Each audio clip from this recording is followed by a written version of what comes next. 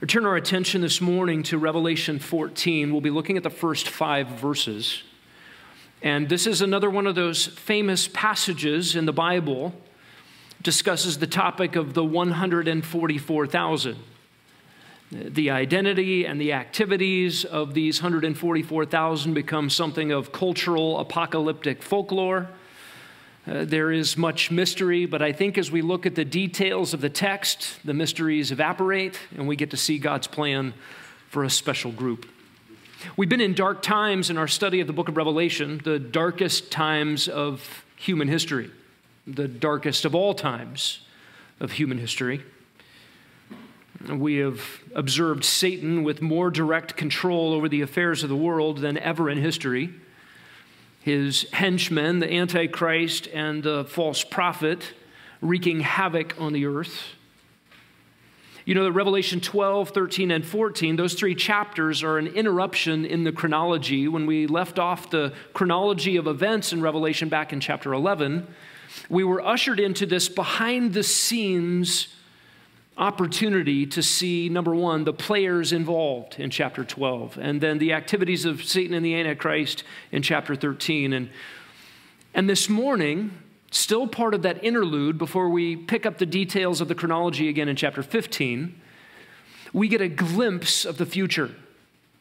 We get to see in chapter 14 a vision of the return of Christ to the earth and 144,000 choice servants of God standing on Mount Zion, standing in Jerusalem with Jesus at his return, having overcome, totally victorious.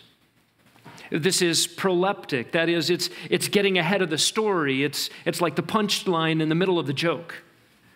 And this is so critical for us. It's almost as if God knows that we need to see the end as we've been in the mire of this dark season in our study of the book of Revelation. It's a head turner. We get to look up and see the victory.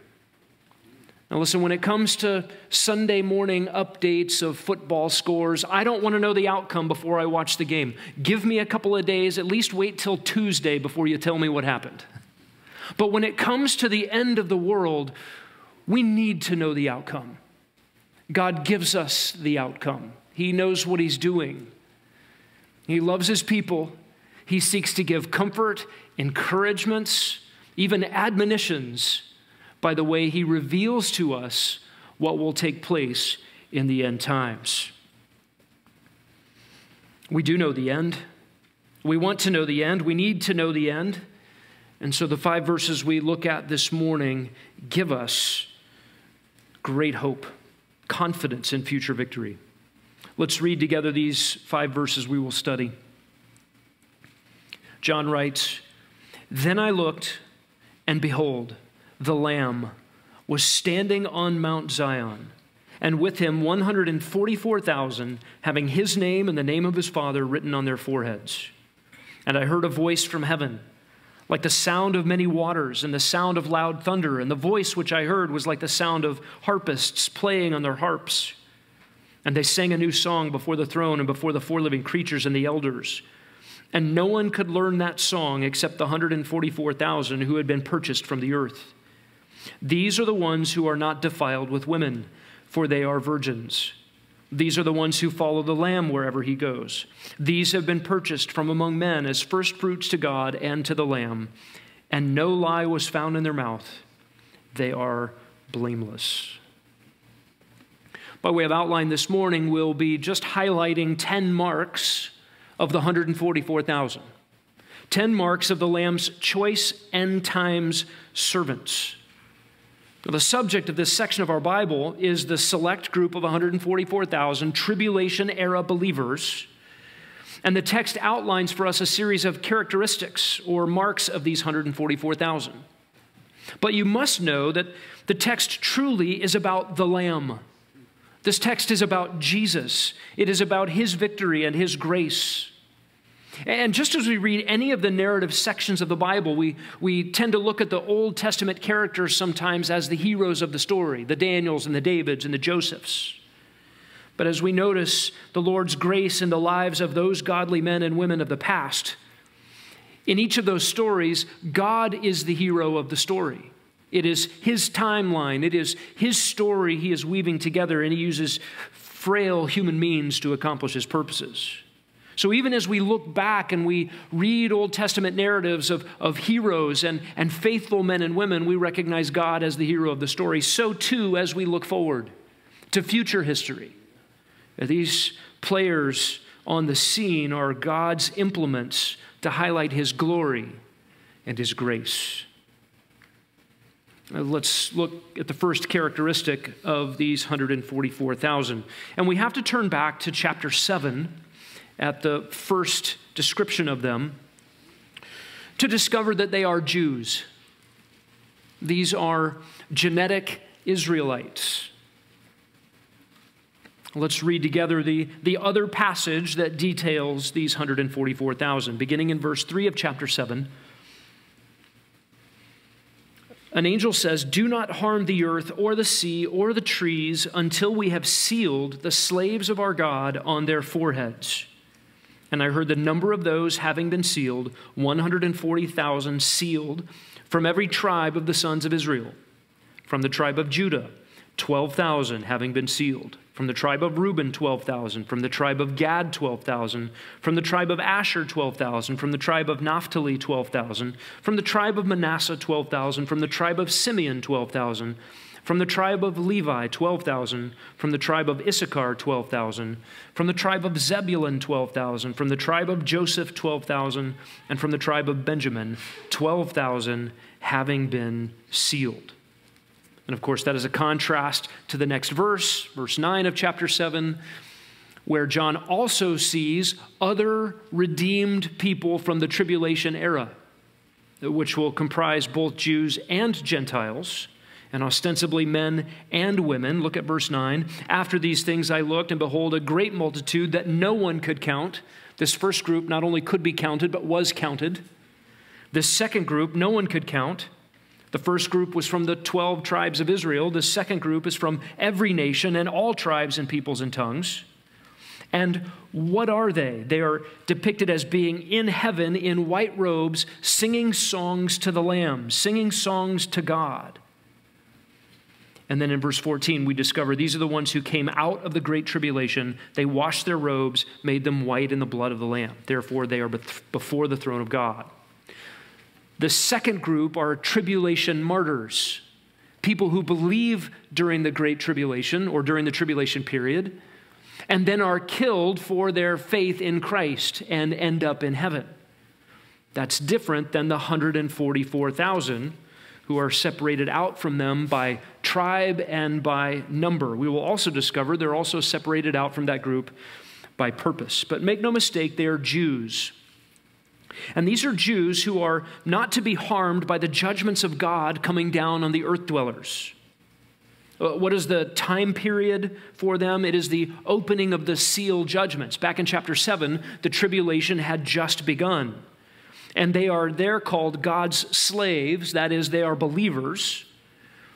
And according to verse 3 of chapter 14, they are sealed on their foreheads. They are protected, that is, both from God's wrath and from Satan's wrath, and they number 144,000. We discover that they are Jews in verse 4 of chapter 14, and they are males. Take a peek at verse 4. These are the ones not defiled with women, they are virgins. Very clearly an indication that the 12,000 from each tribe by 12 tribes equaling 144,000 are all Jewish males who are believers, who have been sealed at the beginning of the tribulation period. They are not the total number of Jews that will believe, nor are they the total number of Jews that will be alive at that time. We will discuss more of them. Nor are they the total number of Jews that will be saved and survive and make it into the millennial kingdom. This is a specific subset of humans, a specific subset of Jews, a specific subset of Jewish males who believed during the tribulation. These 144,000 are set apart to serve Jesus in a unique way during the tribulation period. let's discover next that they are victorious. Look at verse 1 of chapter 14. Then I looked. This introduces a new scene. This is a transition and a contrast from what we saw in chapter 13. And behold, this is emphatic. There's something very different about what we're looking at now.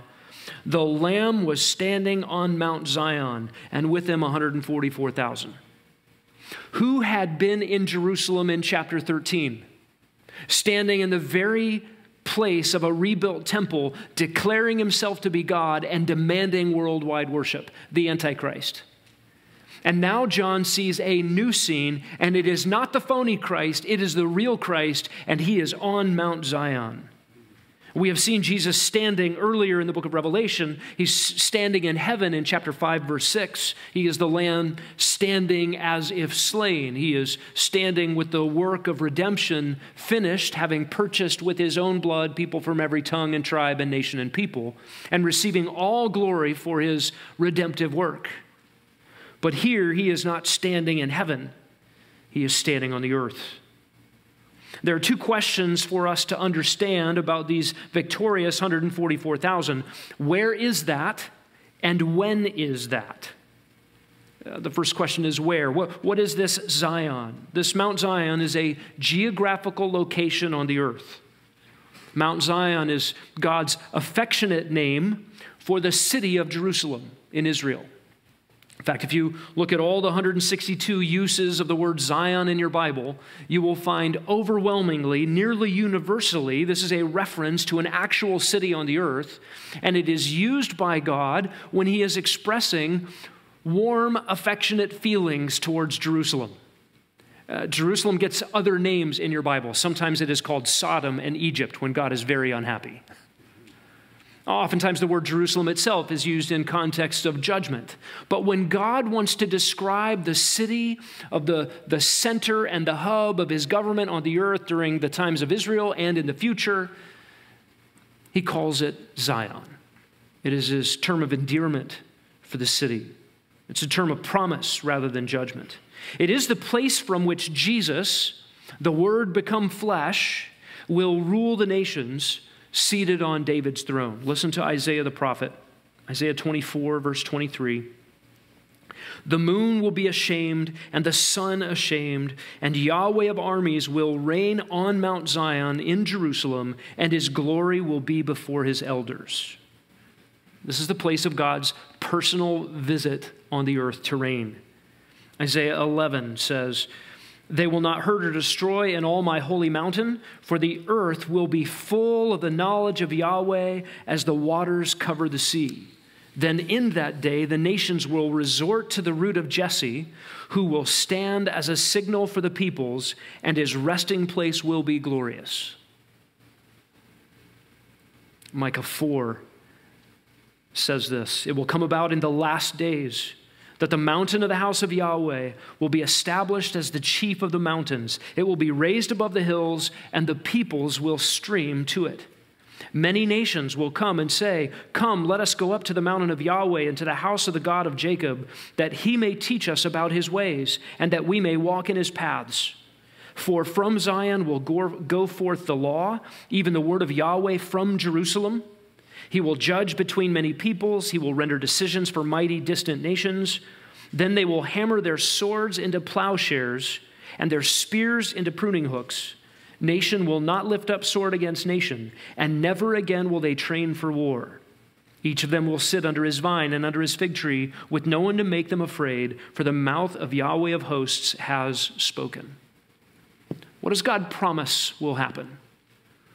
That God himself will be present in Jerusalem, the capital of Israel, which will become the capital city of the world.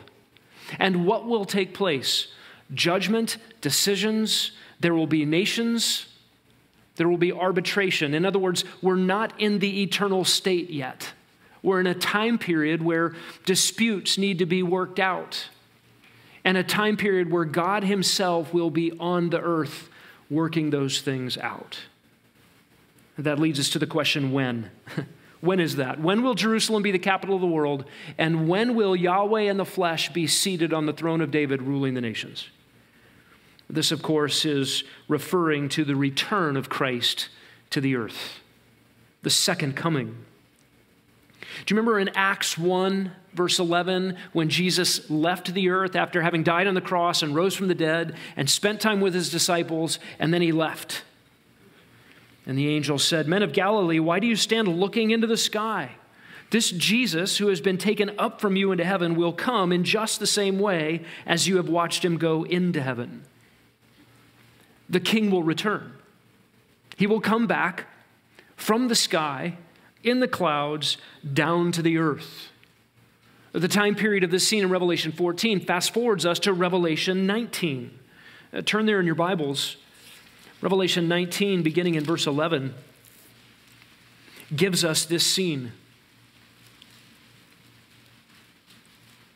"Then I saw heaven opened, and behold, a white horse, and he who sits on it called Faithful and True, and in righteousness he judges and wages war. His eyes are a flame of fire. On his head are many diadems. He has a name written on him which no one knows but himself. He is clothed with a garment dipped in blood. His name is also called the Word of God." Revelation 19 depicts Jesus coming down to the earth, obliterating the armies at the Battle of Armageddon, and taking the beast and the false prophet and dropping them alive into the lake of fire, and having Satan incarcerated for 1,000 years.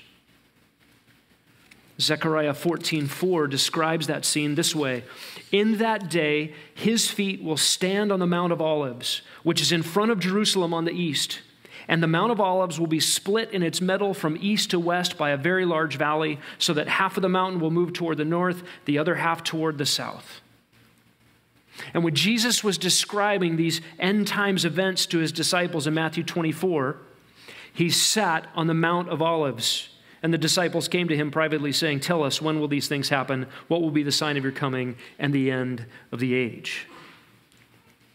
Now, I and several men from this church have stood on that very hill, on the Mount of Olives, in the garden where Jesus was with his disciples before he was crucified. And there is a very small valley between the Mount of Olives and the Mount of Jerusalem, Zion. And I read these passages. To fast forward in my mind to the moment when Jesus will return, and that mountain will be split in half, and the armies of the beast will be destroyed in the battle, and the beast and the false prophet thrown alive into the lake of fire, and Satan so easily incarcerated. The people of God will be rescued, and the golden age of humanity will have begun. We stood there on that mountain, overlooking the valley, looking into the very side of the city walls of Jerusalem that Jesus will enter victoriously. That is this scene. And in Revelation 14, we get to see these 144,000 Jews standing there on Mount Zion with Jesus in his victory. Now, the first mention of the 144,000 was in chapter 7 at the beginning of the tribulation, and here the same number shows up at the end of the tribulation. 144,000 still intact. It's the same number. They're in Jerusalem at Jesus' return, standing victorious. None are lost. None have defected. None have been deceived. None have taken the mark of the beast. They are Jews. They are victorious. And thirdly, this morning, they are invincible. They are invincible. Look at the second part of verse 1. "Having his name and the name of his Father written on their foreheads." This is the seal that was described in chapter 7, but given a little more detail. We're just told that they are sealed from harm in chapter 7, but here we're told what the seal is. It is the name of the Lamb and the name of his Father. Interesting here, you have two names together joined by one sort of singular verb that governs them both. There's a unity with the names between the Father and the Son. The Lamb and the Father are often linked grammatically like this in the book of Revelation. Sometimes it's not clear who's being referred to with names and thrones and activities. You have to understand that The Lord Jesus Christ is fully God. And the Bible makes no qualms about him having the titles of God and the positions of God, even sharing the name of God. And we see that here. To be marked on the foreheads with the name of God, with the name of the Father and the name of the Lamb, is a mark of ownership and security. They don't belong to the beast. They don't even belong to themselves. They belong to God. They are his, and they are secure. This particular seal of God marks them for special protection during the tribulation. They are survivors. They're untouched by the wrath of God poured out on the earth, and they're untouchable by the beast and by the wrath of the dragon. They will be preserved through the worst persecution of God's people that will ever have been faced. These are not the Jews that flee Jerusalem at the midpoint of the tribulation when the abomination of desolation takes place, when the Antichrist stands up and demands universal worship. Those are Jews who were living in Jerusalem at the time that flee to the wilderness and are protected in another way. And these 144,000 are not the Jewish and Gentile followers of Christ who will be martyred during the tribulation. These ones have been sealed for special purpose. They were sealed in chapter 7 so they could make it to chapter 19.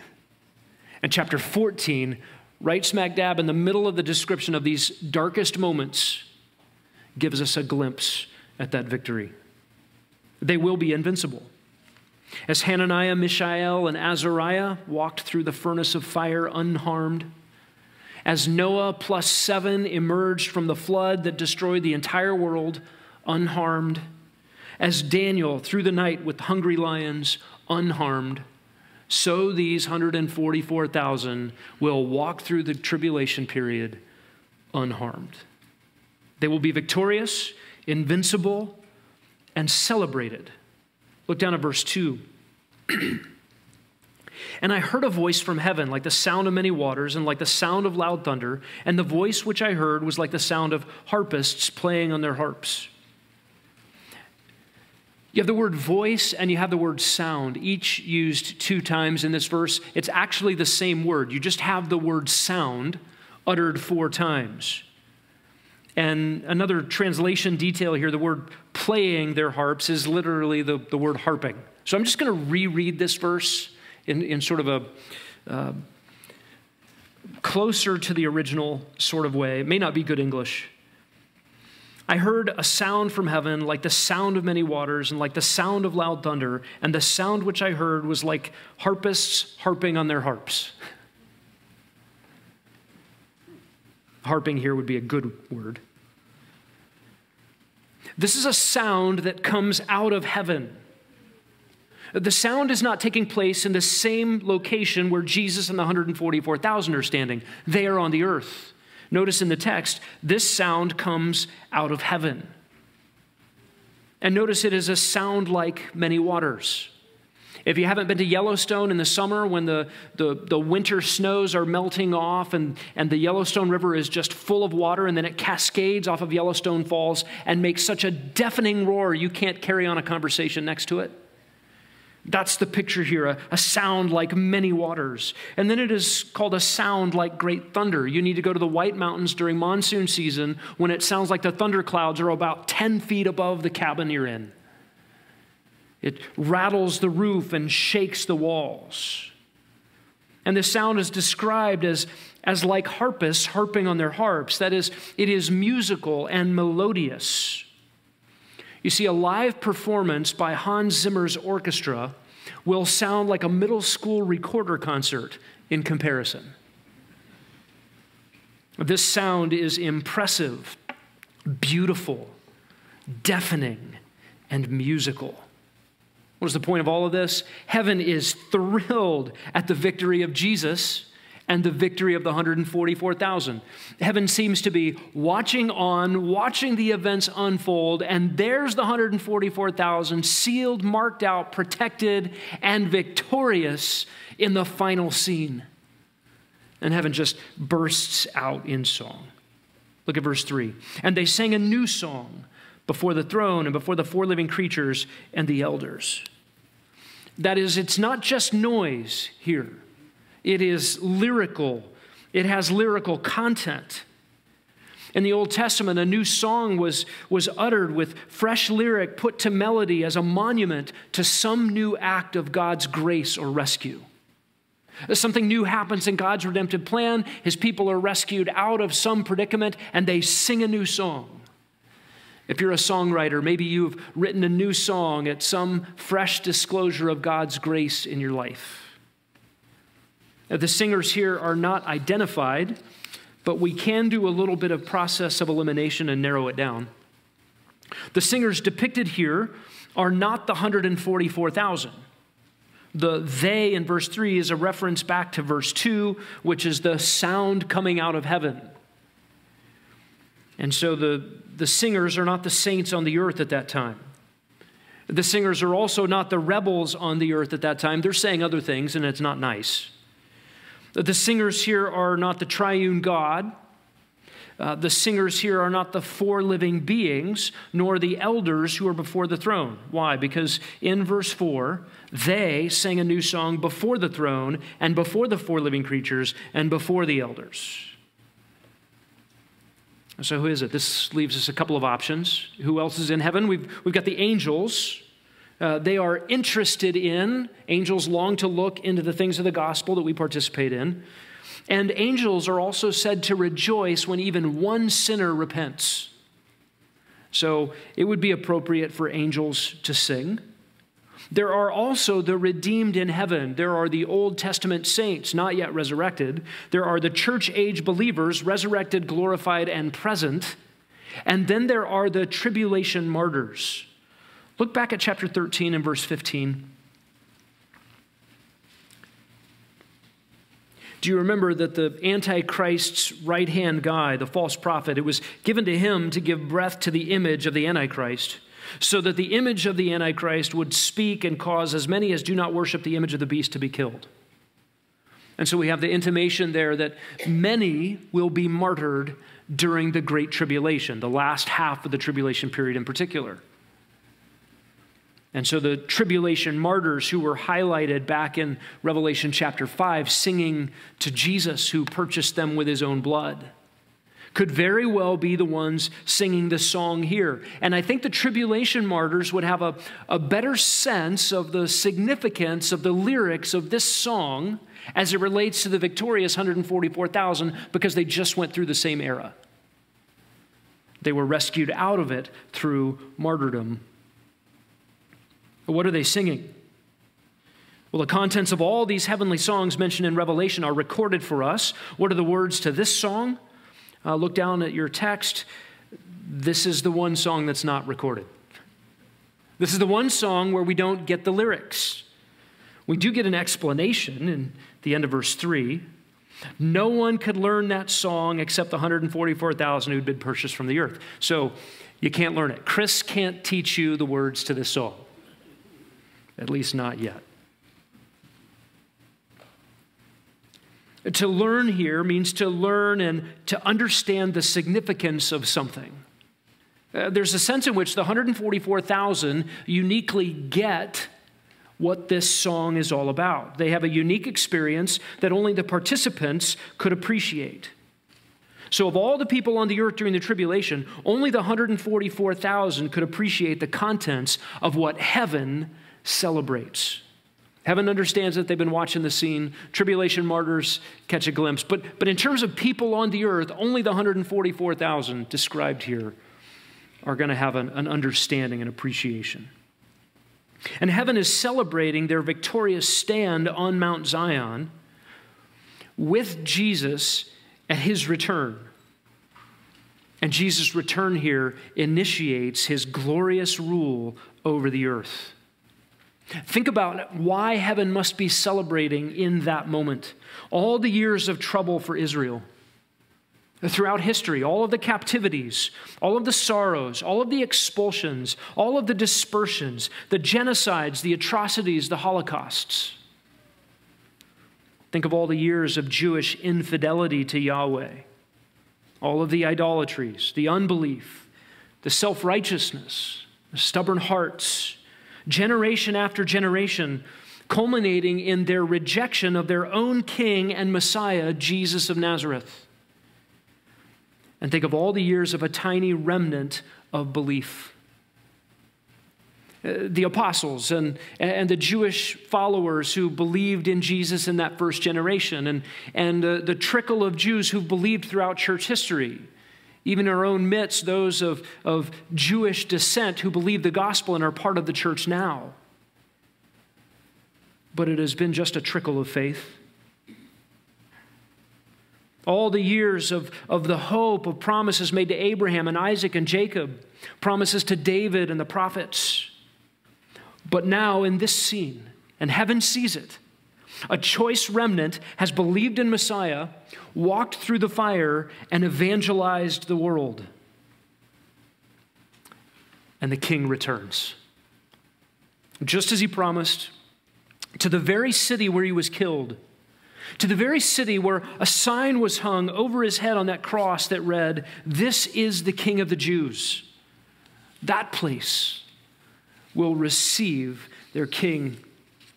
He returns now to right all wrongs and to rescue Israel and to rule the nations in a golden millennium of peace and righteousness and prosperity and unassailable goodness. There will be no going back from this new way of things when it starts. The 1,000-year reign of Messiah on the earth will culminate in a final judgment, and then the ushering in of a new heavens and a new earth where sin and death and the curse will be totally eradicated for infinite eternities.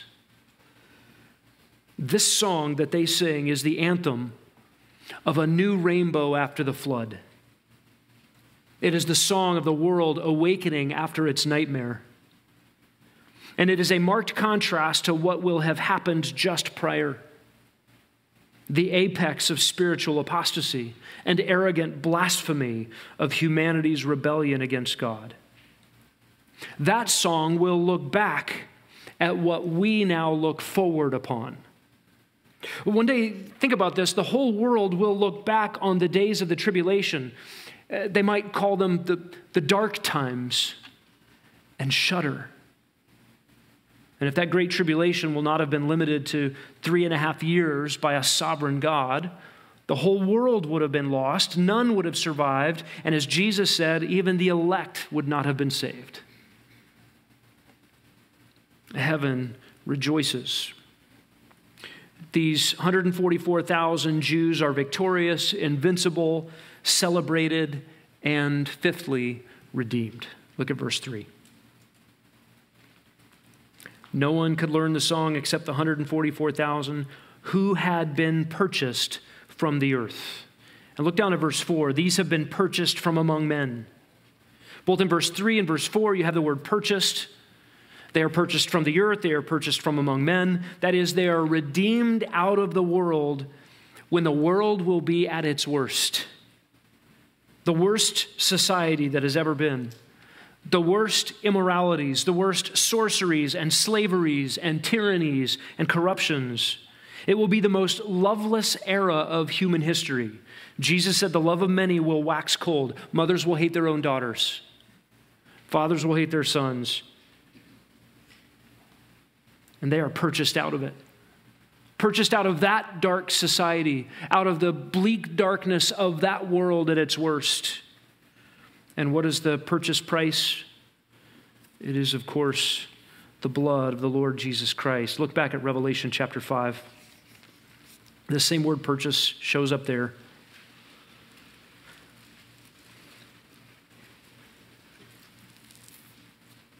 Everyone in heaven singing.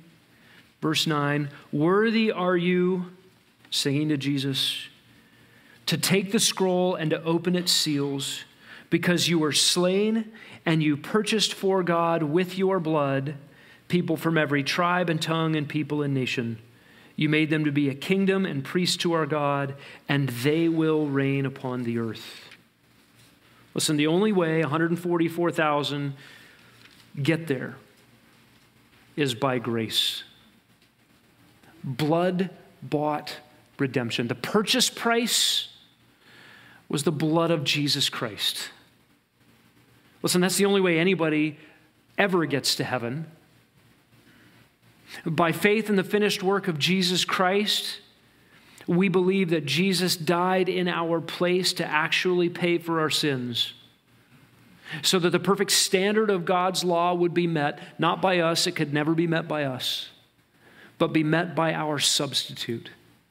His death in our place to make us fit for heaven. It's the only way. No human religion will ever work. No self-attainment can ever get there. You can't deserve it. You can't earn it. You can't pay God back.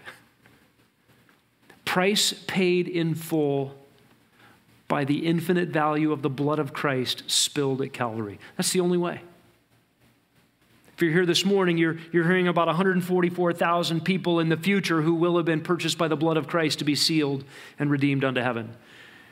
That payment is available to you who will believe, even today.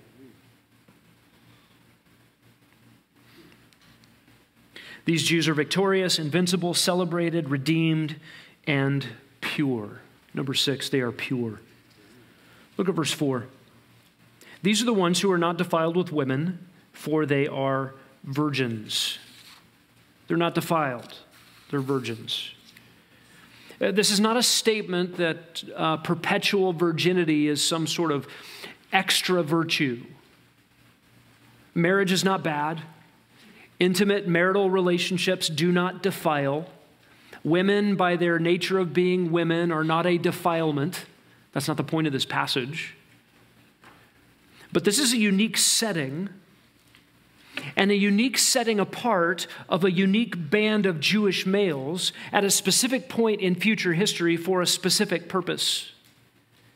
And for God to set them apart for himself for these specific purposes, he sets them apart completely from the immoralities of the world, particularly from the very religious immoralities that will be prevalent during the tribulation. In the world's pagan religions, religious expression and sexual immorality went together. You went to the temple and you worshiped the deity by participating in immoralities. That will be the flavor of the religion in the last days. God is going to keep them from all of that, from a hint of any of that, by preserving them completely free from any sexual activity at all. God goes farther with this group in separating them out than he does with other groups. Do you remember the Apostle Paul in 1 Corinthians 7? He was single and he was free. And he said, I wish that all men were even as myself. However, each man has his own gift from God. He's talking about his own freedom and opportunities as a single man to go anywhere, be ready at any time, to suffer greatly for the expansion of the gospel. He actually commends marriage as a good thing, and for himself, strategically for his ministry, better to be single. In verse 17 of 1 Corinthians 7, he says, but only as the Lord has assigned to each one, so let him walk.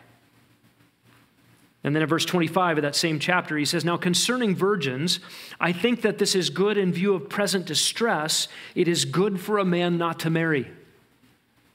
Interesting, in Paul's own day, there was a season of such distress that the devotion and time required for marriage could have been problematic. I can't think of a more distressing nor strategic period of time in human history than the 7-year period of the tribulation. God has called for himself 144,000 Jewish males who will be sexually pure completely, for they will be virgins. Number 7, they will be dedicated. They will be dedicated. Look at verse 4. These are the ones who follow the Lamb wherever he goes. In verse 4, you have the word these 3 times. It is emphatic. It's at the front of the sentence. It's an important place in the original. And it's as if John is pointing out by the Holy Spirit, these ones, emphasizing their very unique role at this time. And what does he say about them here in verse 4? They follow the Lamb wherever he goes. That is, they are dedicated. They are loyal. Whatever Jesus says, they do. He says jump, they say how high. They are at his behest. They are his slaves. They are marked out for his purposes. And if their task is evangelism, and I think it is, then they are ready and protected to go anywhere to proclaim the truth.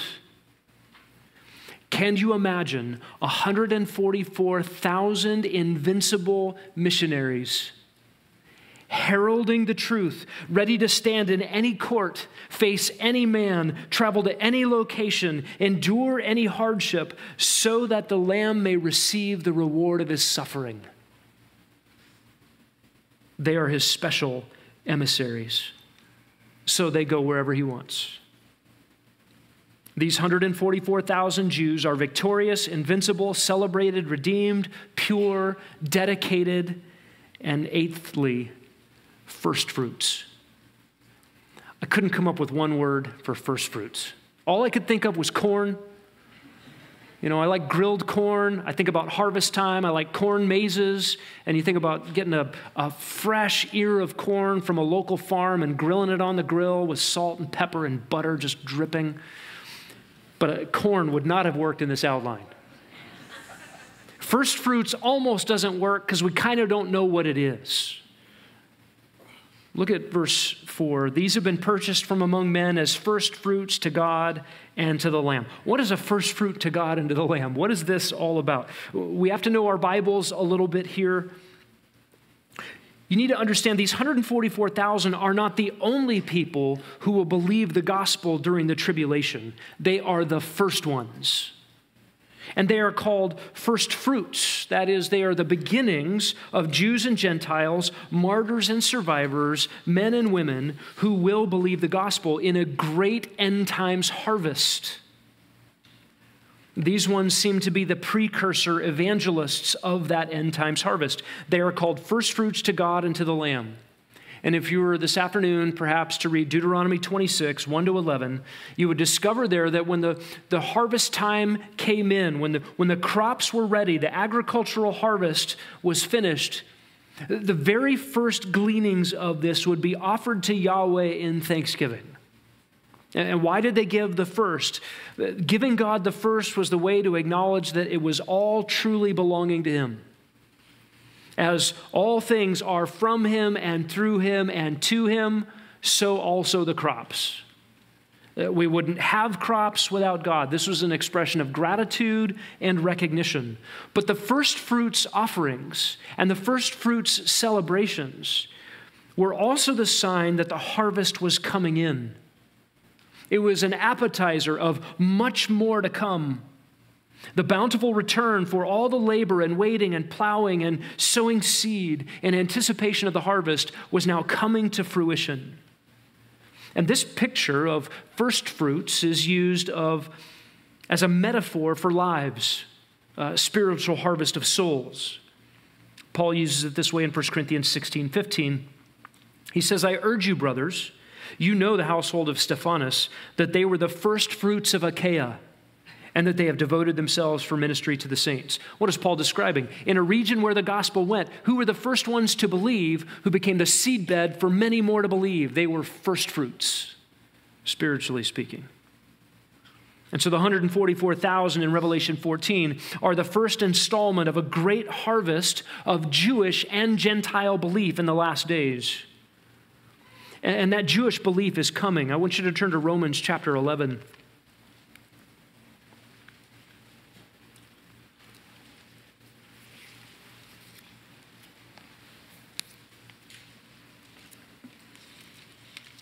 And just in Romans chapter 11, Paul is describing the tragic situation of most of Israel having rejected Messiah, and now the church being populated by Gentiles.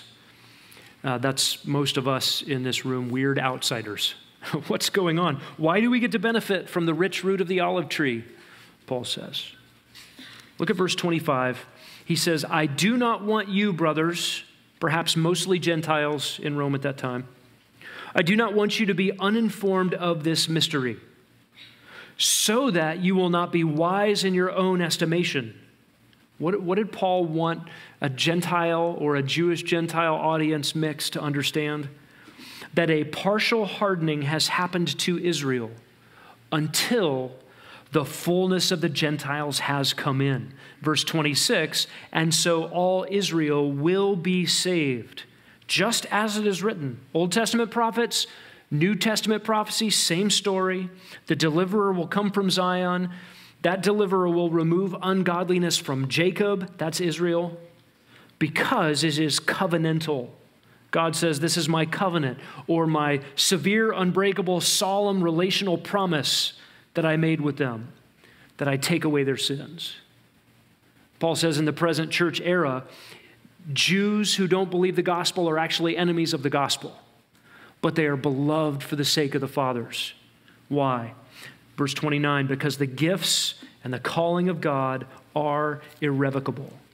Listen, God will come true on his promise. And when he brings in a world of Gentiles from every tongue and tribe and nation and people, when the times of the Gentiles are done, fulfilled, all Israel will be saved. Listen to Zechariah 12, verse 10. I will pour out on the house of David and on the inhabitants of Jerusalem the spirit of grace and supplication, so that they will look on me, that is Yahweh, whom they have pierced, and they will mourn for him as one mourns for an only son, and they will weep bitterly over him like the bitter weeping over a firstborn.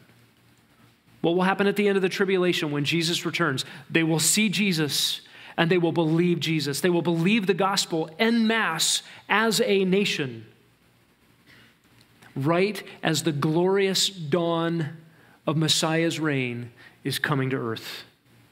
The 144,000 become the first installment of a vast harvest of redeemed people from Israel. They also become the first installment of a vast harvest of redeemed people from every tongue and tribe and nation and people during the tribulation. These 144,000 Jews are victorious, invincible, celebrated, redeemed, pure, dedicated, first fruits, and ninthly, they are true. Verse 5. No lie was found in their mouth.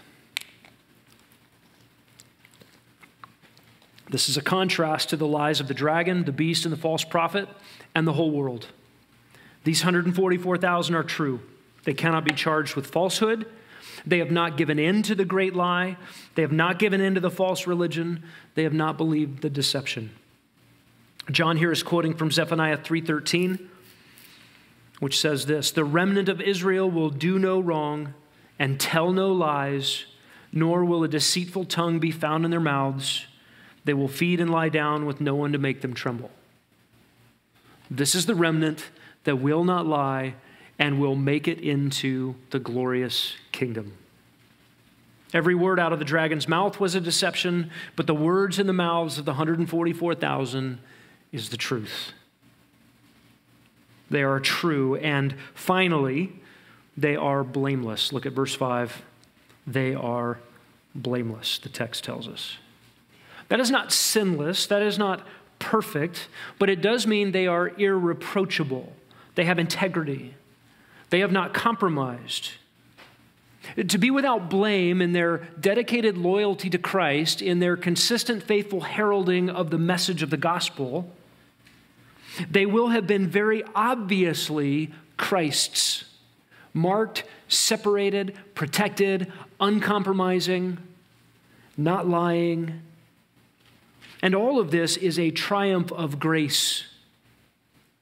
The 144,000 will not be marked by these 10 characteristics because of human constitution or resolve or willpower. As Rahab, Noah, and Lot, these are ones rescued out of destruction. As Enoch, these are ones that walk with God during a downward spiral of worldwide depravity. As Joseph in the Old Testament and Paul in the New Testament, these are uncompromising and persecuted. And as Daniel, they are faithful heralds of God's triumphs above all earthly powers. Can you imagine a world of 144,000 Daniels? Can you imagine the influence of the integrity, the heralding of the truth, and the untouchability until God's done? Here they are at the end of their race, and they will have finished well.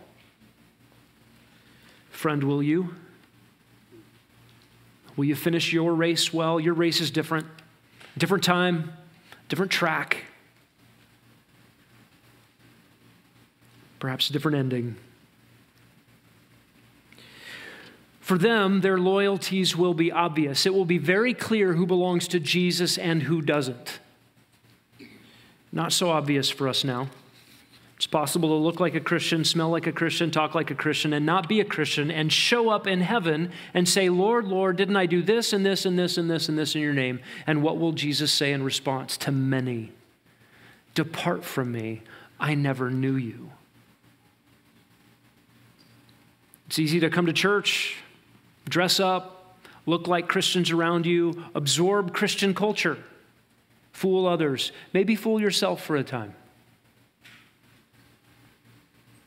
But are you truly set apart? Do you belong to him by faith? Have you been purchased by his blood? How do you know that? You can ask about your loyalties to Christ. Are you a dedicated disciple? Are you about his business in this world? What is the purity of your moral conduct? Is there integrity of speech and life? Are you interested in discerning the lies of the culture around us and living according to the truth? Are you above reproach in your behavior? A Christian, by definition, is one who's been rescued out of the world, who is no longer of the world while he remains in the world. Is that true of your life? Are you committed to the Lamb's Great Commission? And these 144,000 will be invincible while they proclaim the gospel to a world at its worst. You and I are invincible as long as God has us here. Have you taken up the task for which Jesus has left you on the earth? He commissioned the 11 and by proxy all of us to be his ambassadors, his representatives, his heralds of good news while we're here. Are you living up to the reason for which you've been redeemed and remain? Listen, it will be easy for God to secure his 144,000. Do you believe that? We just read the details. They get sealed in chapter 7. They make it all the way to the end in chapter 14. That's easy for God. He seals them. They're sealed. Who could break that? There are other descriptions of the sealing work of salvation. The seal of God, the seal of the Holy Spirit as a down payment, a deposit in the life of every believer. It doesn't mean, like the 144,000 during the tribulation, that you won't be killed for Christ. But it does mean you will never be separated from the love of God in Christ. Death will not separate you from him. When we read about the sealing of God in Ephesians chapter 1, we understand that just as it is easy for God to seal his slaves in the worst era yet to come, it is easy for God to seal you, believer, here, to preserve you eternally secure, to cause you to stand, in the words of Jude 24, in the presence of his glory, blameless, with great joy. Let's pray. Lord, we thank you for victory assured. There are many battles yet ahead. Battles with our own hearts as we fight with sin. Battles with the world as we seek to be in and not of. There are enemies lurking and lying. There is the company of saints and encouragement and fellowship along the way. Sometimes we're discouraged in our fight with sin, in our resistance to the world's deceptions. We wonder, how long can we really go? We know that your grace is sufficient for these things, and your power is perfected in our weakness. And we long to persevere. But we are so thankful, Lord, even as we hold on by faith with a white-knuckle grip to the truths of your word, that you are faithful to preserve. You keep us. You secure us. We're thankful that we too are victorious. You even call all of us who hold on to Jesus by faith overcomers. We are already that, and we will inherit all the blessings of eternal life because of the work of your Son who bled on our behalf. We thank you for these things. And now to you who are able to keep us from stumbling and to make us stand in the presence of your glory, blameless with great joy, to the only God, our Savior, through Jesus Christ our Lord, be glory, majesty, dominion, and authority before all time and now and forever. Amen.